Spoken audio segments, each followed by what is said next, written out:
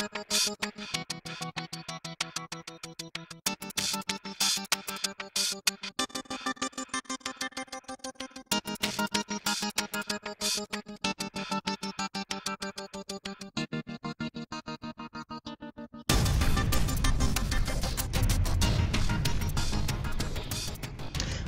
going on YouTube? Rob A here, and today we're going to be taking a look at WARBOTRON WB03-A Turbo Ejector. Their version of Technobot Afterburner. And I was having a hard time remembering the name because, well, it's a lot to have to remember.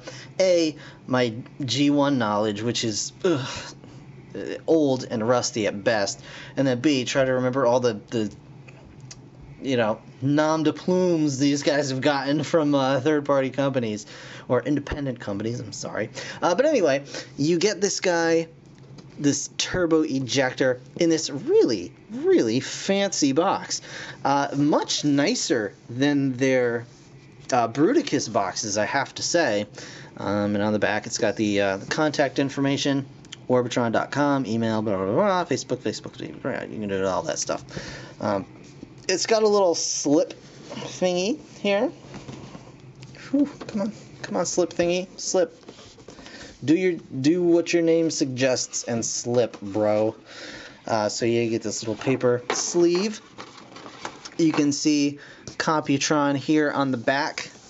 Again, this lovely packaging. It's got a really thick, like heavy, like I cannot express, it's like so crazy and nice. So here's the figure inside this little window box. He's loose, unfortunately, and it looks like one of his guns has fallen out already. But that's okay. We'll make that work.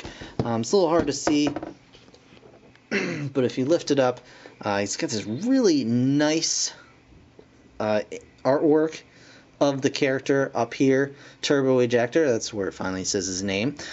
So really, really nice. And then it looks like there's this pull tab on the side here. Yeah, so it's it's like, I don't know, like I'm expecting like cigars or something to be in this thing. I don't even know how to open it. So really, really nice packaging. Kind of crazy. Just like I don't understand, but it's super nice. Very, very polished product going on here. Come on, focus up. There we go. And so I'm going to struggle to get this thing out of the box without destroying it. I'm going to do that off camera so I don't embarrass myself, and I will see you guys in just a moment. Alright guys, so in the box for Turbo Ejector, you get a couple of things. You do get a little baggie of spare parts like replacement gears and things like that for, I think, the ratcheting joints and things, but that's not really important. What I do want to show you is like the difference between Turbo Ejector's paperwork and one of the other WARBOTRON figures, like for their Bruticus. So first up, this is what came with Whirlwind. As you can see, the instruction booklet and the little card. Alright, so that came with Whirlwind, not Turbo Ejector. But here is the card that came with Turbo Ejector. And you can just see the difference, like, right away. Like, so nice right here. A little, like, silver metal flake going on back here on the back. With the little outline of Computron. Skills, strength, intelligence. Very, very simple, very nicely done. And then, of course, this paperwork, whereas this guy came with this. So it's got foil printing on there, silver foil. It's got a really nice image of the character on the front of the booklet, Turbo Ejector. Very nice, clear instructions. Just really, really nice done. And again, the image of Computron on the back. Now, honestly, I never had Computron as a wee lad. The closest I ever had, the only Technobot I had was Scattershot. I still have him. I do like him a lot. He's one of my favorite Transformers. toy-wise, that is. Simply because he was, just a whole lot of fun to play with. He had that giant cannon that you could make really, really inappropriate if you so desired in his robot mode. But he was just a really, really cool figure overall, and pretty posable if I remember correctly, especially for the time period. Amongst other Transformers, he was quite posable. But anyway. Here's Turbo Ejector, their version of Afterburner, and as you can see, he's very, very Technobot-y, very cool. He's like a, kind of a motorcycle sort of thing. Well, he's a motorcycle, very, I guess, 80s futuristic, we'll go with. Very, very cool. Lots of big guns sticking out of the front, exhaust pipes coming out of the back. Very smoky exhaust pipes, which I do like quite a lot. And for some reason, I really like the color scheme on these guys, too. I think I prefer the Make Toys version for as far as the orange that they use, because it's a lot more vibrant. This is a little bit more toned down orange, a little bit more earthy orange, but I still really do like it in person a lot more than I thought I would. I wasn't even sure I was going to go in on these guys, so this is kind of a test run, but if the rest of these figures are like this, I think I'm going to be all in for this Computron. So the wheels are a little bit on the front, they're a little bit hesitant to roll, and I think that's mainly because, I don't know, I'm not sure what it is exactly. They seem to get a little bit caught through here, the pegs, the wheel goes all the way through. You can see when this turns, there's a piece turning in there. So I don't know if pegging the guns in on the side is creating enough friction to stop the wheels from turning properly. But you can plug the guns in elsewhere if you so desire. There's a couple of different spots. But I mean, the wheel rolls. It just gets caught up sometimes, and I'm not even sure what does it all the time, but it's really not that big a deal. It's a big chunky wheel, as you can see. This is a big chunky vehicle, which is awesome. I really, really do like it a lot. But yeah, so he does come with these two guns, of course, which if you know me, you've seen any of my other videos, any of my Nerf videos, I really do like this color scheme, the black and silver and copper color scheme. Excuse me. But yeah, very, very nice. And as you can see, not a whole lot of, I mean, it's a very simple looking transformation, but they do it in such a way that it's really nicely done. It's very clean. And just, I really do like it a lot. So we are going to transform this guy quick. So yeah, again, it's a nice big chunky vehicle mode, super chunky, and I'm a big fan of that. So the first thing we're going to do is we're going to pop up these little, I guess we don't even have to pop those up, but we're going to just reach under here and pull these bits out. And it's a bit of, I guess you can call this parts forming. I don't really consider it that much, because these do just become weapons. And there's, the bike honestly looks okay without them, but they're not, it's not anything egregious. They're weapons. They turn into armor and weapons for the main character. But we're going to just take this chunk and put it off to the side for the moment. And then we're going to come up front and pop these two bits out, just bring them back and fold them in like so. Then we're going to take this whole clear-ish bit, and we're just going to kind of wiggle this up like so. And then we're going to separate the two parts. We're going to flip these bits in and just turn this around and just lay it down like so. Alright, next up, we're going to come up here and just pop. You'll see these two tabs that fit right in here on what is going to be the robot's torso. And we're just going to click those up. You can hear those nice ratchet clicky joints. And then this bit the front wheel is going to come down and just sit down like that, and these two bits plug in up here and lock that into place. But we're going to take this whole section up and in and just plug it in. That's going to be the torso. And even after it's plugged in, look at that, we got a waist swivel. Very nice, very, very nice. So we'll separate the two leg halves now. There we go. And we're just going to pull this down. There we go. And pull it down. And there you go. Flip the feet up. And the heel spurs back, which are on these weird things. I'm sure this is something for combine mode, but I don't really know as of yet what that's all about. But that's okay.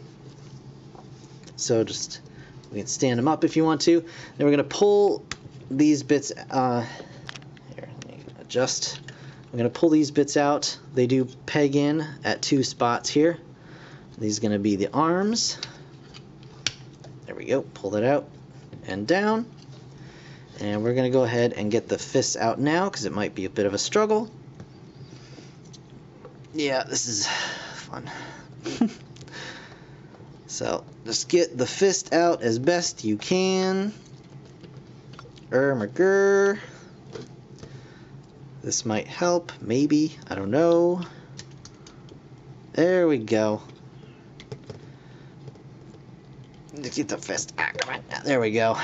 Got caught a little bit. Just close that right up. See if this side wants to give me as much of a heartache. And I think the answer might be yes. Of course, Rob. I want to give you heartache and pain. Here we go. Flip that up, and like so. We're going to take this orange bit and pull it down, and we're going to take the back end here. We're going to separate. Let me turn this up a little bit more. And this is pretty much what you're looking at for arm mode. And we're going to separate these bits like so. Bring them down. You see he's got these nice little thrusters. And then flip these forward. And here we have turbo ejector in robot mode. Okay, so now that you have turbo ejector in robot mode, first of all, look at how cool he looks. I really do like him a lot. And you can tell he's by the WARBOTRON guys. He has the same kind of overall aesthetic that kind of all the WARBOTRON guys have had, but he's different enough that it feels like a whole different character. And this guy is like dead solid. His QC is like, it's a spicy meatball. Really, really nicely done. And I can't say enough. This guy is like super, super tight, super clean. All the parts that need to peg together nice and solid. And he just looks like he's from a whole different company. And even the packaging and the materials inside, as you saw, look like they're from a whole different company. So if this is the way WARBOTRON is moving, I think it's fantastic. I really do. So anyway, articulation is as follows. He's got arms. They go up, they go down, they go back and forth. All the way around. They do get in the way of this thing, but you can also kind of move this stuff out of the way if you want to. You can position these, I guess, out to the side should you so desire, or back and forward. They do have a lot of movement available to them. And then you just got, of course, these nice guns that go up and the spikes. I think it's super, super cool. He's got the bicep swivel. He's got the elbow joint. He's got the wrist swivel. Of course, the head is on a nice ball joint. And we'll give you a close-up of his head and those beautiful, luscious lips. Hey, baby. Can I get your number? Yeah, so really nice, expressive head. He's got the waist that we already went over. He's got the nice ratcheting hips. out to the side. They don't ratchet out to the side, but they are like super, super tight, super solid. Like not tight, but like smooth tight, like butter tight. Nice. He's got the upper thigh swivel and the knee, which does not bend terribly far back, but it's not really a problem, and it does bend forward as well. It's got that nice smoothness. He's got a nice posable toe and a little heel spur as well, so you can, you know, tilt that should you so desire it to do so. Yeah. Anyway, his accessories are pretty great, and the only problem I'm having so far is just kind of getting these exactly right up over his shoulders. And they don't get in the way of the shoulders because you can move them out of the way as much as you desire, so that is pretty A1.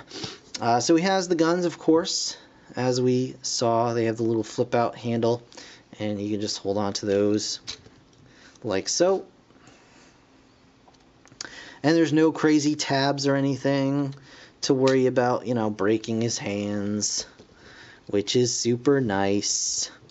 And then these guys, which we went over before, this piece here, he's split just like so, and you can see there's little screws because you're meant to flip these little guns forward like so, and you can attach these kind of wherever you like. They can attach to his shoulders and become like bigger, thicker shoulder pads, which is cool. So if you're into that, you know, if you wanted to have big old shoulder pads, that's cool. I prefer to attach these to his forearms. He's got this little peg hole right here, and they plug in just like so. Well, they plug in usually, there we go, just like so.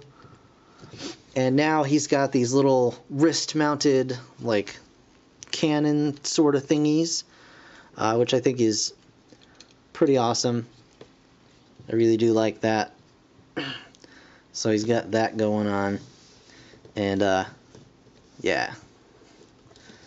I think that's pretty darn amazing. So, there you go.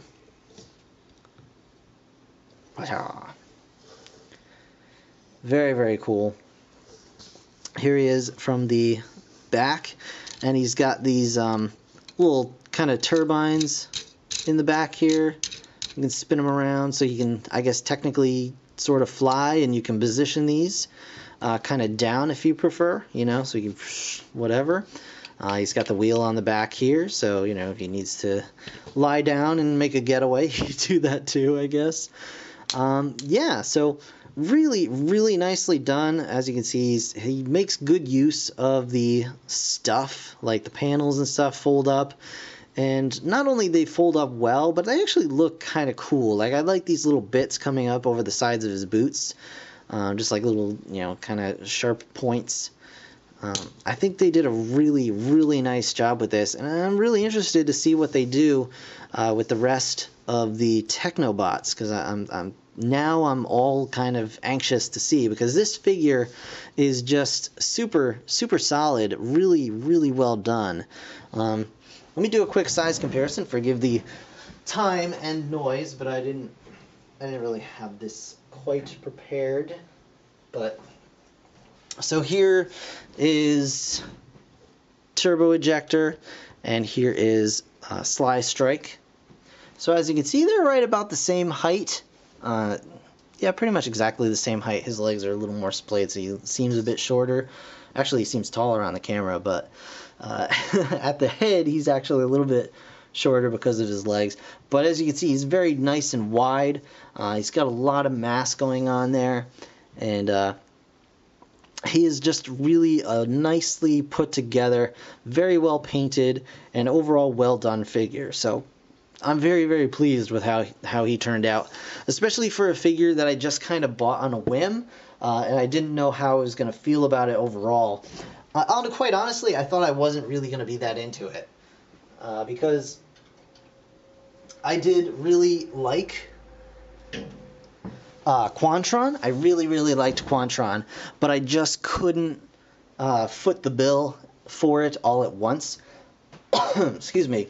So I was like, you know what? These guys are a lot bigger. You know, and he's available, and I'm buying a bunch of other stuff, so let's just throw him on the old pile of loot and see how I feel about it. And I'm glad I did, because this dude is really, really nice. Even if I don't get any of the other Technobots from WARBOTRON, I'll still be super happy to have this guy, because I love his alt mode, I love his weapons, and I just think he's got a really cool robot design as well. So very, very pleased overall. So that, guys, is going to do it for this review. I want to thanks so much for watching. Make sure you subscribe and stay tuned. I've got more Transformers coming real soon. I'm a little tongue-tied. I think I'm getting a cold, which is not fun, but you know, it's alright. But yeah, very, very cool. So thanks again for watching. I really do appreciate it. I'll see you guys in the next one. Bye for now.